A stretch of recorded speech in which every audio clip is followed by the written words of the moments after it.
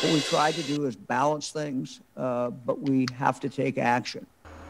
Meanwhile, a curfew balancing act today. Ohio Governor Mike DeWine announcing a 10 p.m. to 5 a.m. curfew set to take effect starting Thursday night. And this all comes with a few things you should really know about. You really should. WCPO 9 News reporter Jake Ryle explained several exceptions to the curfew and how it will impact life moving forward.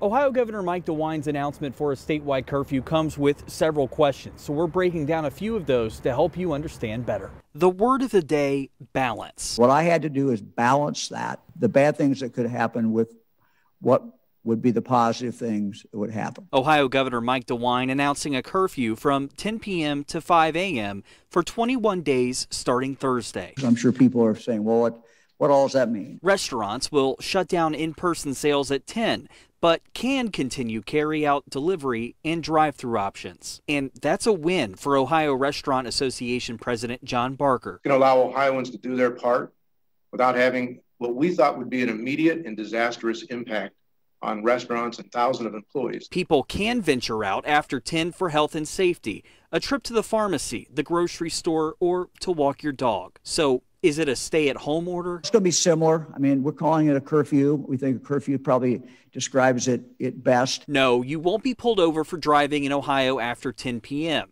The aim at limiting larger gatherings. It would be logical for police to go over there and say, hey, what's going on? Local law enforcement will enforce the curfew, and it's expected they'll first ask folks to comply and go home. And the order has support. We tested this idea of the curfew with the business community and the hospital community, the health community, and they all thought this was a reasonable compromise to get there.